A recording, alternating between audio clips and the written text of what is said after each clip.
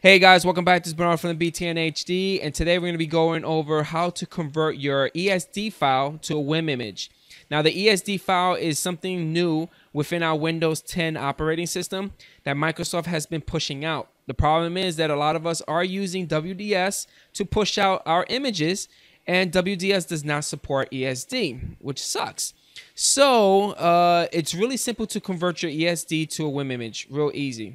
So the first thing that you need to do is let me open up my File Explorer. I'm going to go to Disk PC and my C drive. I created a folder called Win10, and within Win10, I just dropped everything within the ISO, the Windows 10 ISO, inside this folder. You go to Sources, and you go to Install, install.esd. That's supposedly the compressed version of the WIM image. Make a copy of this.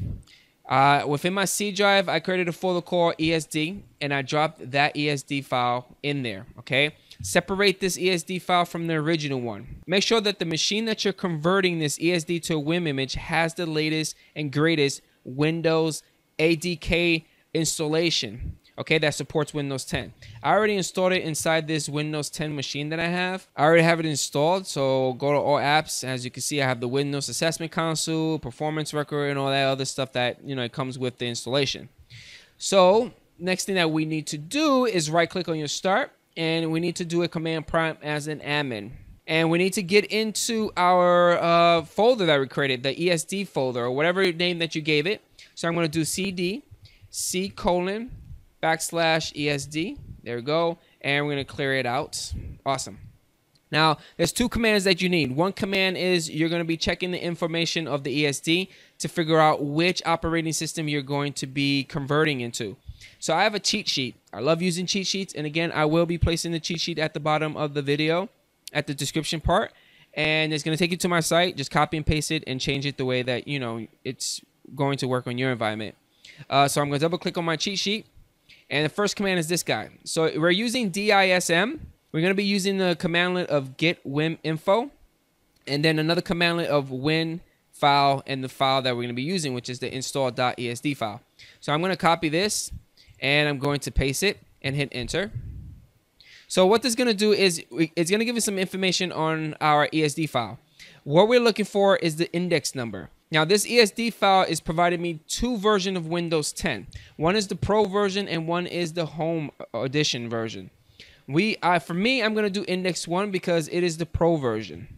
Second command that we need to do is this guy right here. We're using the DISM utility with the parameter of export the image, right? Another parameter of source image file, which is our ESD.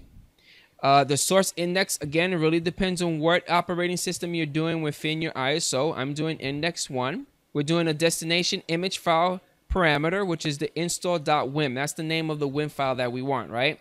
We're compressing it, and then we're checking the integrity.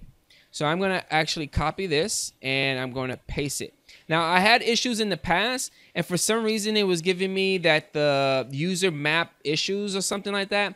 If you do get that problem, just restart your machine to flush it out, and then just start this this command again. Now, if everything works well, you're going to see the option that says exporting image.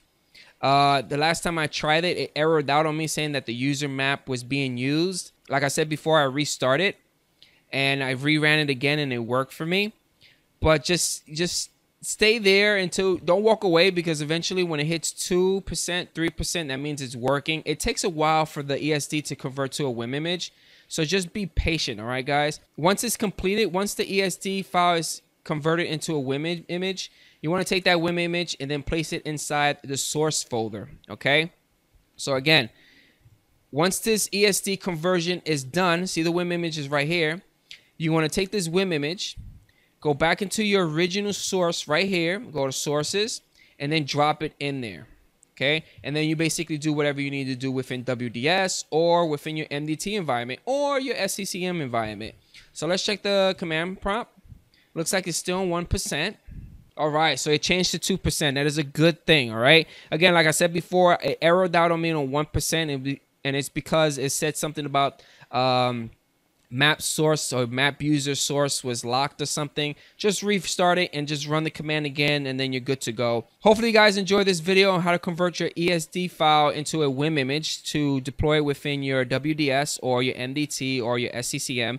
Leave comments right below. Again, I will be placing the link at the bottom of the video at the description part, giving you these little 2 commands to copy and paste. And I catch you guys on the next one. Peace out.